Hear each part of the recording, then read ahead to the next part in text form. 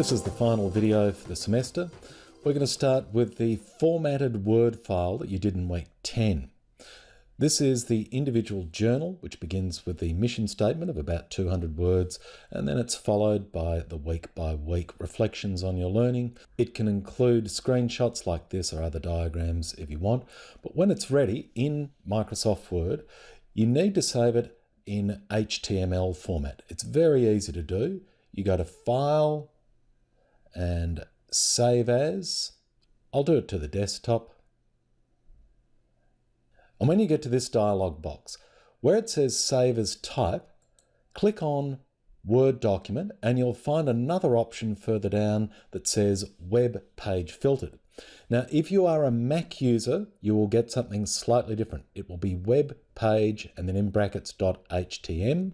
Then you will get another option which includes a radio button that says Save Only Display Information into HTML. And you need to click on that and click on Save. And it will say you're going to lose some formatting. Absolutely. It's getting rid of all these office tags that you don't want if you're going to create a reflowable ebook. So you click Yes. Moving on, this file is now an HTML, and this is now ready to import into Calibre. If you don't do this step, then this file will not import into Calibre and you won't be able to make your ebook. So let's close it and open up Calibre to the interface we're now familiar with. We'll take up the whole screen there. And then up on the top left, click on Add Books. Click right in the center of this icon. Do not go to all these options in the arrowhead. It'll just be confusing. Just click right in the center of the icon. And you will be able to select the file you just saved. On my desktop, it is called the Example Individual Journal Formatted. And notice it's an HTML file. If you do save it near where the original Example Individual Journal Formatted files are, then you might confuse it with the original, so don't do that. But click on that and then click on Open, and you will see that it adds this HTML file to Calibre. Doesn't take long and it's done. Now, once you've got the file into Calibre, you need to add the cover. So you go up to where it says Convert Books, click in the middle. Again, don't go to this arrowhead. No, just do it right in the middle. Click there and up comes this dialog box. Now the very first thing to do is call it what you'd like. Now I'm going to leave it at Example Individual Cover Journal. Okay, I'll get rid of the formatter just so you can see you can change that there. The output format importantly is EPUB. See how you can change it to all these other formats. If you wanted to do a Kindle compatible file, you would choose Mobi, but we don't want to do that. We want to stick at EPUB, so just leave it on the default EPUB. Then you can put in the author name if you want. It's fine. You can put in a publisher name if you've made one up. And importantly, put in a few tags. This one might be InDesign CS6. It can be more than one word. Separate them by commas.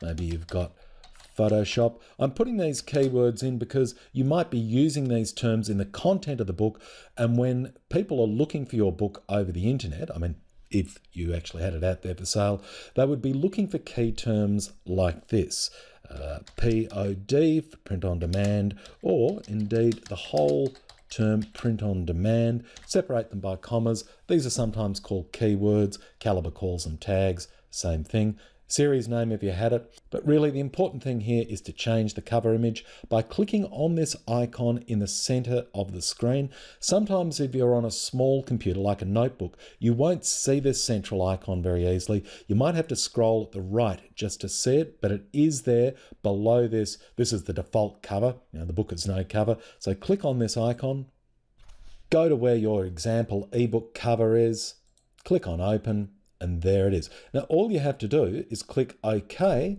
and your ebook will be made in front of you. And it doesn't take long at all. In a second, it'll pop up here near Formats, near where it says Zip. Here it goes, and it will say EPUB. There it is. Okay, so your EPUB ebook has been made. First, you might want to see where it is located on your computer, because later on, you're going to need to upload this EPUB ebook to Collaborate. So on the Path option, click to open. It'll show you where it's stored.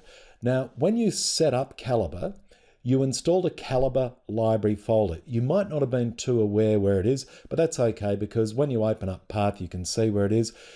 On this PC, it's under Documents, Calibre Library, Ewan Mitchell, and then Example Individual Journal. Now, notice this one here is the EPUB file. If you want to open it, you can use software like Adobe Digital Editions, but you don't need to open it with separate software. There is a built-in viewer with Calibre that I'll show you in a minute, but you do need to upload the EPUB file. Don't upload the JPEG. Please do not upload the zip file or the OPF file, just the EPUB file, which I'm showing you now, of course, with your name and title on it. So let's have a look at the EPUB book without having any extra software additions. All you need to do is quickly double click up here where it's blue. And the ebook viewer displays your ebook. Now you can go through this by clicking these arrows to next page, and you can see, there it all is. There's the mission statement, and it might separate things occasionally like that, but that's all fine.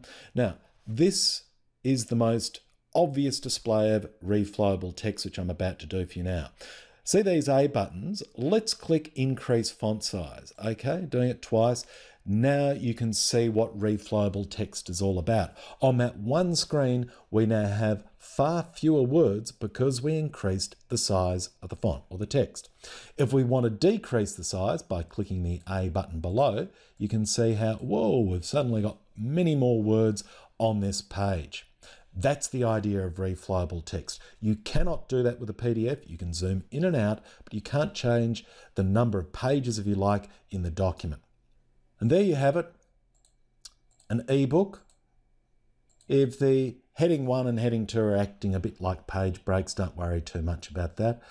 And we'll close that, and you are ready to upload your EPUB ebook to Collaborate. Thank you very much.